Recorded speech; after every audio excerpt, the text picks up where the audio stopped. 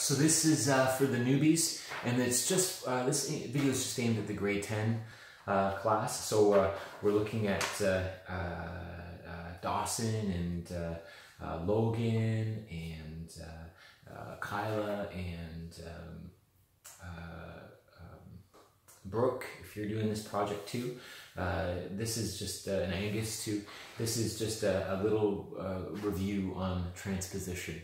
And that's the idea that your instrument is in a different key than some of the other instruments. So I think you're familiar with that, but I just want to do a quick review of that. All right, so we're looking at the three different scales here, and I want you to see that there are different notes for different instruments. So let's look with our saxophones. Okay, I think you're familiar that G is your scale degree 1, A is 2, 3 is B, okay?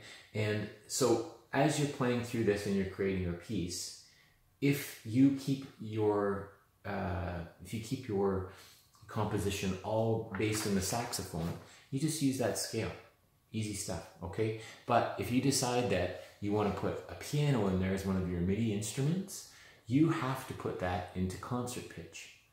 All right, so what does that mean? So say I want to play the 1 chord on the piano, that's what it would look like. I've got B flat, D, and F, and that's what Jaden would play on the piano when I say the 1 chord. All right, he's not playing G, B, and D. He's playing these notes. All right, so if you play this on the piano, this will sound the same as what it would sound on the saxophone.